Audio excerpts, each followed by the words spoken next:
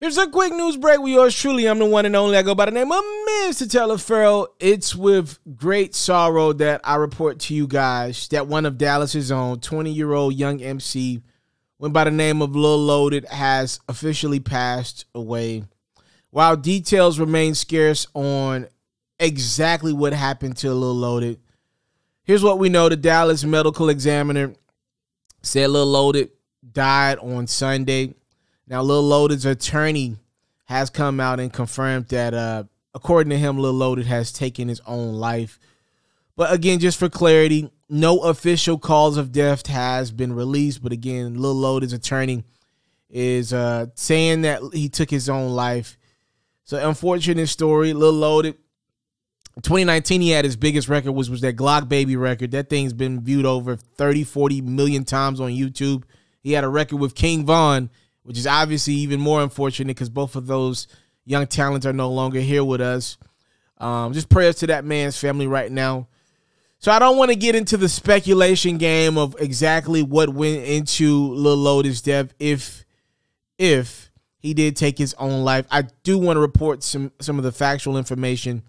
Lil Loaded did drop off a statement on his Insta story. This will be the last one that he posted. He kind of said his farewells and was talking to his God. He said, "Dear Most High, please forgive me for all my shortcomings and all of the times I fell short of making you proud and being appreciative of the blessings that have been put in my life. Sometimes the lines are blurred because being solid and being heartless, I want to thank you for how far I've come and the people you put in my life to keep me grounded and humble through everything. And I love every single one of those people that are genuinely for me. I ask for interest into your kingdom through all of the mistakes. I know you love all your children. I am ready for my heart and soul to join." It is worth noting that Lil Loaded, whose real name is Deshaun Robertson, was expected to be in court for a case involving his best friend who was killed back in October of 2020. Now, law enforcement officials are claiming that Deshaun was the person that killed his best friend, Khalil Walker. He was facing a manslaughter charge and was expected to be in court this week for that. And maybe if you see some of the cryptic messaging in his Insta story, one can believe that he was alluding to whatever happened with him and Khalil. God rest the dead in that situation as well. You could maybe Deshaun was trying to avoid that. I see a couple of Lil Loaded's friends online claiming that some of this involved a relationship that he was in with the young lady. Again, I don't know that to be true. A lot is up in the air right now. We want to be respectful to that man's family, but give the fans information that they're looking for as best we can. You know, Lil Loaded was signed to Epic Records. I think he signed back in 2019, if I'm not mistaken. He had that big record, like I said earlier, that Glock Baby record is how I got put up on him. It's just unfortunate. It's just really unfortunate, man.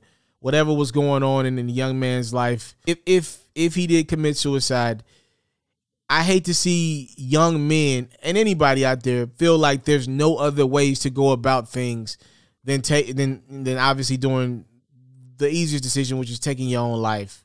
It's just unfortunate to see young black men not feel comfortable talking to people and not having people to talk to in certain spaces when they get in trouble. We all human. We make mistakes, bro.